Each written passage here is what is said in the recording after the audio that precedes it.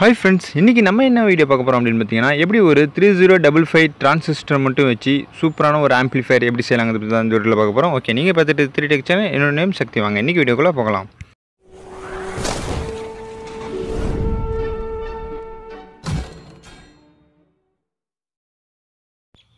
First நமக்கு 2N3055 அப்படிங்கிற ஒரு டிரான்சிஸ்டர் தேவை. ரெண்டாவது பாத்தீங்கன்னா 100 EF ஒரு கெபாசிட்டர் தேவை. மூணாவது பாத்தீங்கன்னா 560 ஓம் ரெசிஸ்டர் ஒன்று. அடுத்தது பார்த்தீங்கன்னா ஆக்ஸ் பின் ஒன்று. நெக்ஸ்ட்டு ஒரு 8 volt 9 volt battery and speaker. இது எல்லாத்தையும் வச்சு நம்ம எப்படி பண்ணலாங்கிறது பற்றி தான் பார்க்க போகிறோம். ஃபஸ்ட்டு பார்த்தீங்கன்னா இந்த டிரான்சிஸ்டரில் பார்த்தீங்கன்னா 3 லெக் வரும். அதாவது பார்த்தீங்கன்னா இந்த 2 லெக் எதுக்கும் இருக்கும், அந்த பாடி வந்து ஒரு லெக்காக நம்ம கன்வெர்ட் பண்ணிக்க வேண்டியதான். இதில் வந்து பார்த்திங்கன்னா மொத்தம் 3 இருக்கும். அது என்னென்னா பேஸு, எமிட்டர், கலெக்டர் அப்படின்ட்டு 3 இருக்கும். இது வந்து எப்படி நம்ம செக் பண்ணலாம் அப்படின்னு பார்த்தீங்கன்னா மல்டிமீட்டர் வச்சு செக் பண்ணலாம். மல்டிமீட்டரில் கண்டினியூட்டி மோடில் வச்சு செக் பண்ணால் நம்மளுக்கு ஒரு ரீடிங் கிடைக்கும். அதை வச்சு நம்ம ஈஸியாக கண்டுபிடிச்சிடலாம். இப்போ வந்து ரொம்ப சிம்பிளாக எப்படி கண்டுபிடிக்கணும் அப்படின்னு பார்த்தீங்கன்னா, இந்த பின்னுக்கு மேலே சைஸ் பார்த்தீங்கன்னா கம்மியாக இருக்கும். அதே இந்த பின்னுக்கு கீழே சைஸ் பார்த்தீங்கன்னா கொஞ்சம் பெருசாக இருக்கும். கொஞ்சம் நல்லா டீப்பாக பார்த்தா தெரியும். இப்போ பார்த்தீங்கன்னா இந்த பேனாவில் பார்த்தீங்கன்னா அந்த லெக்குக்கும் இந்த லெதருக்கும் எவ்வளோ டிஃப்ரென்ஸ் இருக்குன்னு தெரியும். இதில் வந்து பார்த்தீங்கன்னா கீழே தான் பெருசாக இருக்குது, மேலே வந்து கம்மியாக இருக்குங்கிறது நம்மளுக்கு கொஞ்சம் பார்த்தாலே தெரிஞ்சுக்கலாம். இதை வச்சு பார்த்தீங்கன்னா இந்த லெக்குக்கு, அதாவது இந்த மாதிரி இப்போ டைரெக்ஷனை வச்சுட்டு நம்ம லெஃப்ட் சைடு பின்னு பார்த்தீங்கன்னா பேஸு, அந்த பாடி ஃபுல்லாகவுமே கலெக்டரு, அந்த லாஸ்ட் பின் வந்து எமிட்டர், அந்தமாரி நம்ம மார்க் பண்ணிக்கலாம். நீங்கள் ட்ரை பண்ணி பார்க்கணும் அப்படின்னு நினச்சிங்கன்னா இந்தமாரி நீங்கள் மார்க் பண்ணிக்கிங்க. எனக்கு தேவையில்லாதங்கிறதுனால நான் மார்க் பண்ணல. ஓகே, நெக்ஸ்ட்டு நம்ம என்ன செய்ய போகிறோம்னு பார்த்தீங்கன்னா இந்த டிரான்சிஸ்டரை ஒரு ஒரு கிளிப்பில் ஹோல்ட் பண்ணி நம்ம வேலையை ஆரம்பிச்சிடலாம். அதுக்கு முன்னாடி ஃபஸ்ட்டு பார்த்தீங்கன்னா நம்ம வந்து இதுக்கு வந்து ஒரு 2 காம்பனன்ட்ஸு கொடுக்குற மாதிரி இருக்கும். அது எல்லாமே நம்ம ஃபஸ்ட்டில் பார்த்துருப்போம். இப்போ நம்ம ஃபஸ்ட்டு ஒரு ரெசிஸ்டர் எடுத்துக்கலாம். ரெசிஸ்டர் எடுத்துகிட்டு நம்ம பேஸுக்கும் கலெக்டருக்கும் இதை கனெக்ட் பண்ணணும். அதாவது பார்த்திங்கன்னா கலெக்டர் வந்து பார்த்திங்கன்னா அந்த பாடி, பேஸ் வந்து பார்த்திங்கன்னா அந்த ஃபஸ்ட்டு பின்னு. இந்த பின்னில் வச்சு நம்ம இந்த மாதிரி சால்ட்ரிங் பண்ணிக்கலாம். அதை சால்ட்ரிங் பண்ணுறதுக்காக நம்ம பேஸ்ட் வச்சு லைட்டாக இந்த மாதிரி சால்ட்ரிங் பண்ணிக்கலாம்.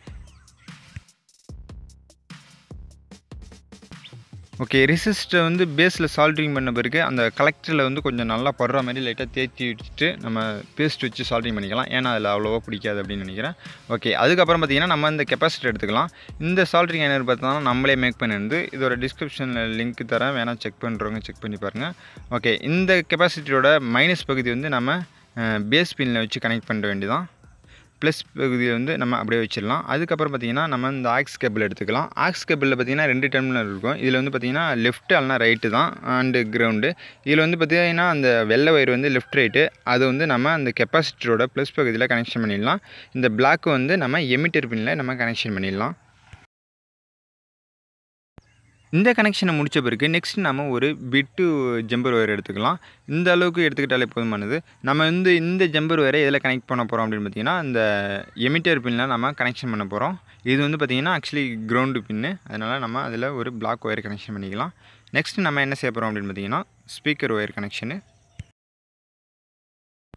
ஸ்பீக்கர் கனெக்ஷனுக்காக பார்த்திங்கன்னா நம்ம ஒரு 4 இன்ச்சி சப்வூஃபர் எடுத்துக்கிறோம். இது வந்து பார்த்திங்கன்னா ஹோம் தியேட்டரில் உள்ள சப்வூஃபர். அதனால தான் எல்லா வீடியோலையும் பார்த்திங்கன்னா சவுண்டு கொஞ்சம் லோவாகவே இருக்கும்.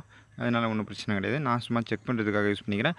இந்த ஸ்பீக்கர் ஒயரில் பார்த்திங்கன்னா 2 ஒயர் இருக்கும். இதில் வந்து பிளாக்கு ஒன்று இருக்கும், ரெட்டு ஒன்று இருக்கும். அந்த பிளாக்கை வந்து நம்ம வந்து கலெக்டரில் கனெக்ஷன் பண்ணிடலாம். கனெக்ஷன் பண்ண பிறகு மீதி ஒரு ஒயர் இருக்கும். அந்த ஒயரை நம்ம அப்புறமா பார்க்கலாம். இப்போ வந்து பார்த்திங்கன்னா நம்ம சர்க்யூட் முடிஞ்சிச்சு. இதில் வந்து நம்ம என்னென்ன பண்ணியிருக்கோம்னு பார்த்துறோம்.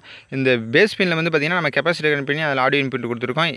எமிட்டரில் வந்து ஒரு கிரவுண்ட் ஒயர் கனெக்ட் பண்ணியிருக்கோம். அண்டு கலெக்டரில் வந்து ஒரு ஸ்பீக்கர் ஒயரை நம்ம கனெக்ஷன் பண்ணியிருக்கோம். இப்போ பார்த்திங்கன்னா இந்த சேப்பு ஒயரில் வந்து, அதாவது ஸ்பீக்கரில் உள்ள சிகப்பு ஒயரில் வந்து நம்ம பவர் இன்புட் கொடுக்கணும். அதுக்கு முன்னாடி நம்ம மொபைலில் வந்து நம்ம சாங்ஸ்லாம் வச்சு நம்ம ப்ளே பண்ணி ரெடியாக வச்சுக்கலாம்.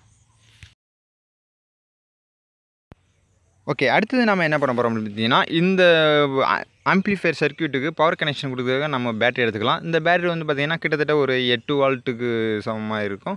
இதில் வந்து பார்த்திங்கன்னா அந்தாண்ட பின் ப்ளஸ்ஸு, இந்தாண்ட பின் வந்து மைனஸு. இதில் வந்து நம்ம கனெக்ஷன் பண்ண போகிறோம். இந்த ஒயர் பார்த்திங்கன்னா ஸ்பீக்கரில் உள்ள சிகப்பு பின், அதாவது பார்த்திங்கன்னா ஸ்பீக்கரில் உள்ள பாசிட்டிவ் லைனு. இந்த பக்கம் பார்த்திங்கன்னா நம்ம அந்த எமிட்டரில் கனெக்ட் பண்ண பிளாக் ஒயர், இந்த 2 ஒயரும் கொடுத்தா நமக்கு பவர் கனெக்ஷன் ஒர்க் ஆகிடும்.